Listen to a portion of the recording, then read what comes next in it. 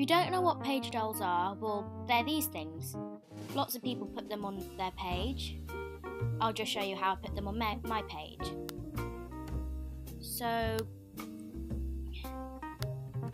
this is the page doll I want to use. So I'm going to save my image. Save it wherever you normally save your stuff. Anywhere really works.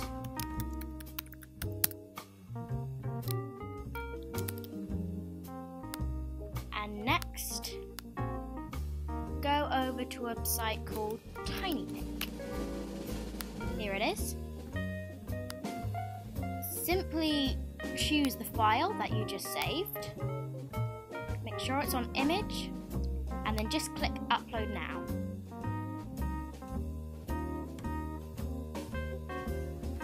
Takes a while to load.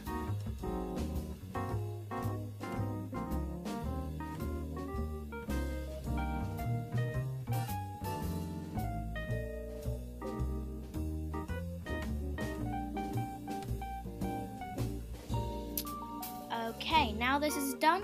There are 4 links. You just need this top link. So, if I just highlight it all, copy it. Now if I go back over to my page, load.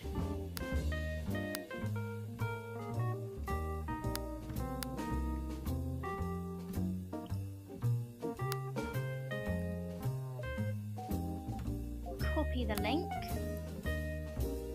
There we go. There it is. And that is just simply how you put a page doll on your thing.